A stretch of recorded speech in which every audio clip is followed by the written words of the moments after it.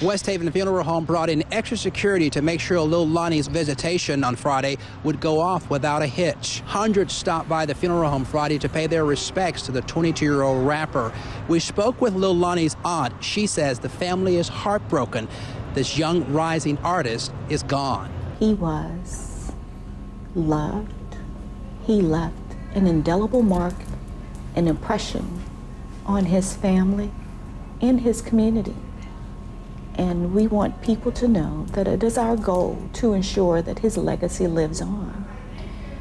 His music will certainly live on, but we'll do everything that we can as a family to ensure that others many years from now will know that he lived an extraordinary life in 22 years.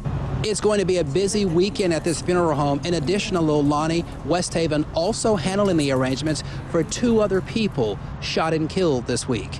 Reporting from Jackson, Ross Adams, 16 WAPT News.